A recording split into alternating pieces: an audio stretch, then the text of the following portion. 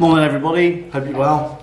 Another weekend of working on the van. I haven't really worked on it all week. I did another coat of paint actually online one evening on the floor. But apart from that, yeah, no work's done. So today we're going to get on with the windows. So a little bit scary, but a little bit excited.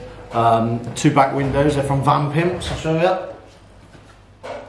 So they'll look from the outside. Obviously it's got a handle to go with in the holes, but closes up like that. And then these here, that's the bottom, that is vents for the condensation.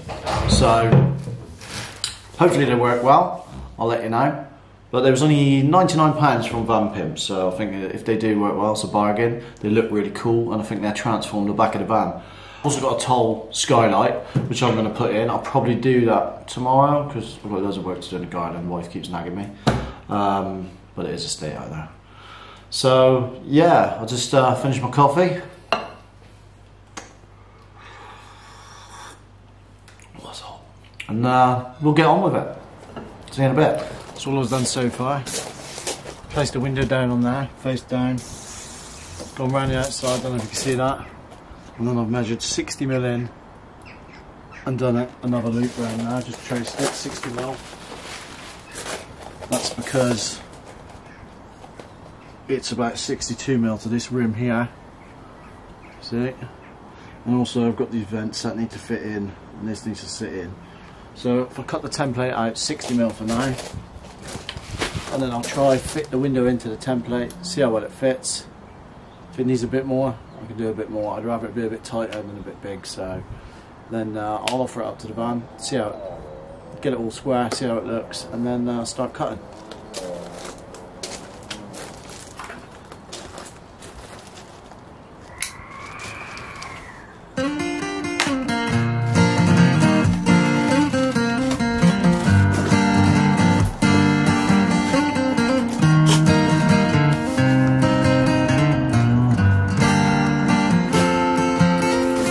This is the beginning of the rest of your life. You better stop moving like you're running out of time. The realization coming over your mind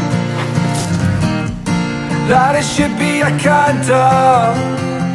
If you could just find the answer, you know it could be a canter. If you're just a wee bit less of a wanker, more than half of the time.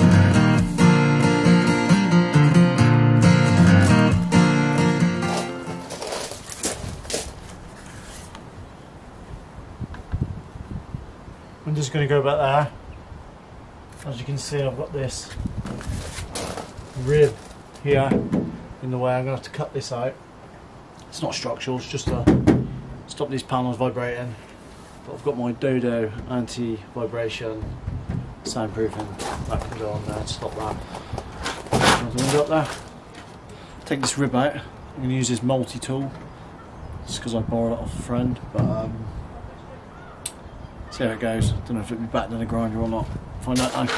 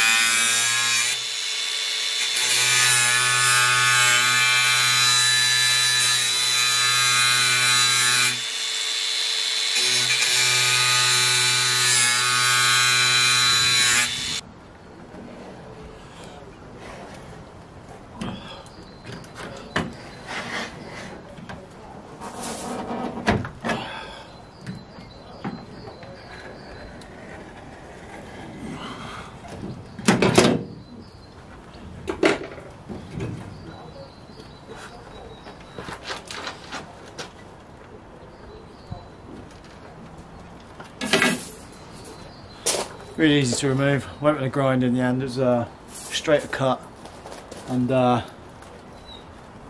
just a lot faster. That multi-tool, never used one before. I don't know if I'm using it right, but it just seemed pretty slow.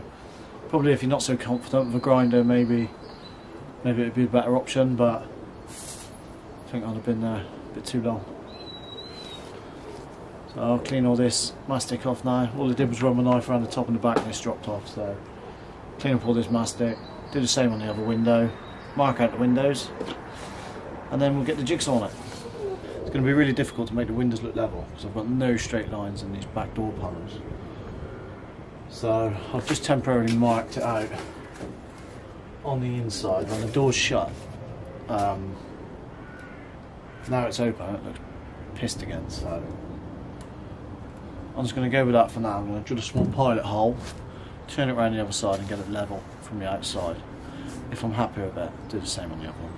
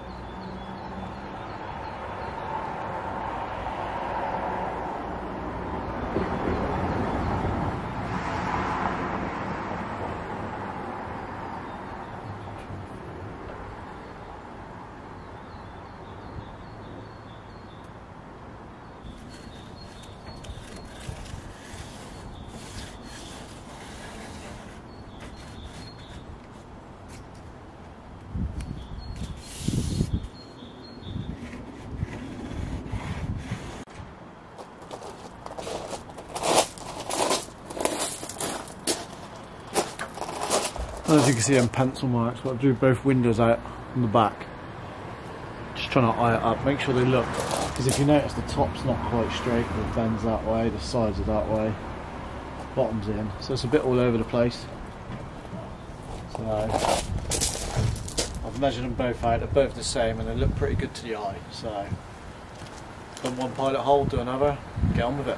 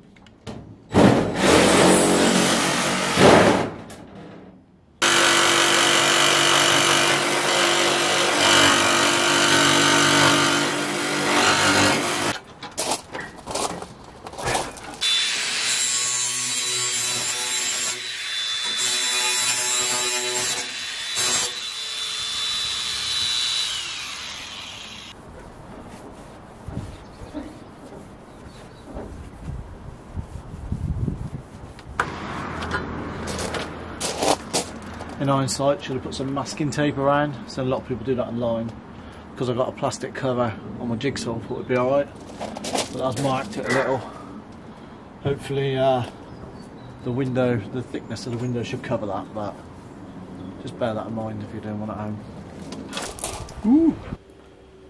Sorry guys, the camera must have went flat on the last window, but all you need to do is apply one continuous line of silicone adhesive to the back of the window, starting and finishing at the bottom. Then apply directly to the van with some gaffer tape to hold it in the correct position until set. Also guys, if you are enjoying this video, I would really appreciate it if you could just like and click that subscribe button if you haven't already. Thanks.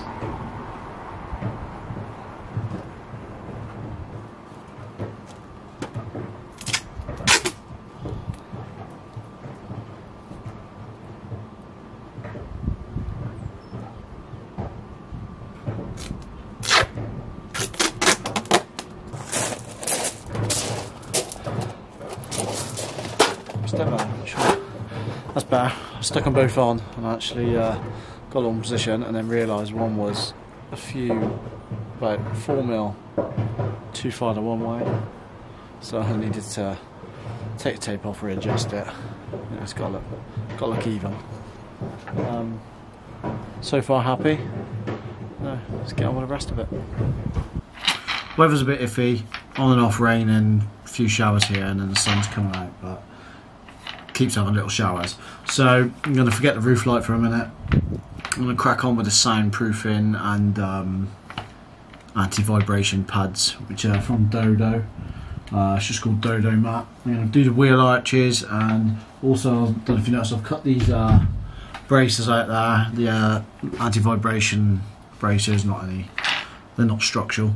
So just to stop these panels vibrating, because that's where we're having the bed, so we want as wide as we can. So yeah, I'm going to soundproof all that and the wheel arches, and there is quite a lot of soundproofing already in here. They obviously put it in when they turned the van into a minibus, so probably got too much of it, to be honest, but it's ordered. I'll put it in where I can and see what we've got left. Maybe I'll send a bit back for a bit of money. But yeah, this little roller, I got it from B&Q, quite cheap. It's not really made for this. You're supposed to get, you can get a roller especially for all this, but this will do the job. It's a lot cheaper. So there we go. Let's get cracking.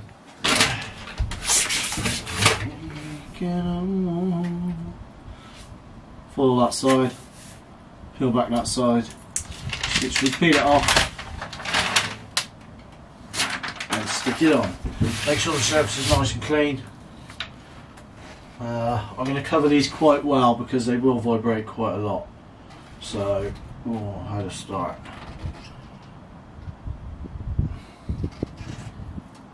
I think we'll probably go right up there with this one.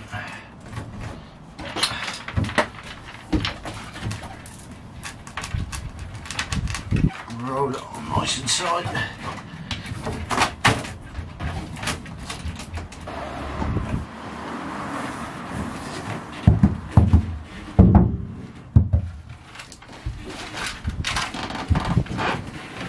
So you can hear already, just with a couple of pads on. You're not supposed to cover the whole thing. I'm just doing the wheel arches because they will be quite noisy. So you just put like one or two patches. It stops the vibration travelling. So can you hear the difference already? I mean, quite a big difference. And this is only what, half covered. So I'll probably put another one or two on these, just like I say, because they are very loud with the wheels driving, and then the rest will just have patches to stop that vibration travelling. So there's the wheel arch fully done. This one here is not done. So let's listen to the difference.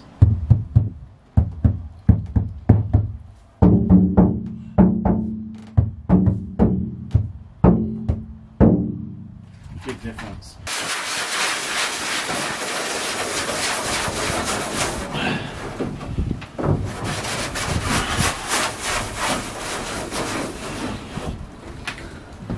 On this just green abrasive pad, really good for cleaning stuff up, getting stuff really smooth actually. Anything else, you know, you don't want to start grinding the metal, especially as you've got to keep cleaning it because you don't want metal filings around the van. But also you want to make sure you paint up anything like, so where I've cut these struts out here, they need touching up with paint, stop the rust, filing down, touching up with paint. I've already given a pretty good file anyway, but yeah, give them a little lick of Hammerite, make sure everything's coated, that way you're not going to have any future problems with rust, or less likely to. So.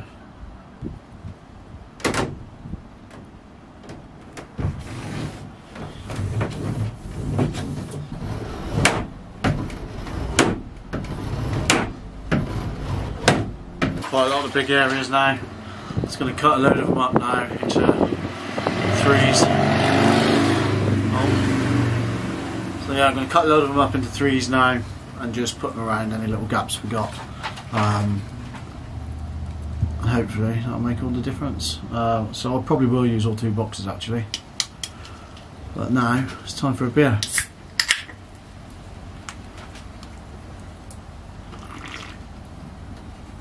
Got light organic lager, LOL. Stroh Brewery.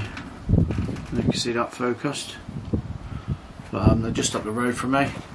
Really good brewery. They got a little pub as well that you can stop in, have pizzas and little drink, live music, things like that. Really nice little place. Just had a stout, organic stout with dinner. That was really nice too. This was a bit lighter. It's in the name, isn't it? Light organic lager. But yeah, cheers. Get down to Stroh Brewery. Maybe they'll give me a sponsor. Or a few free cans. Alright guys, well that's the end of this video.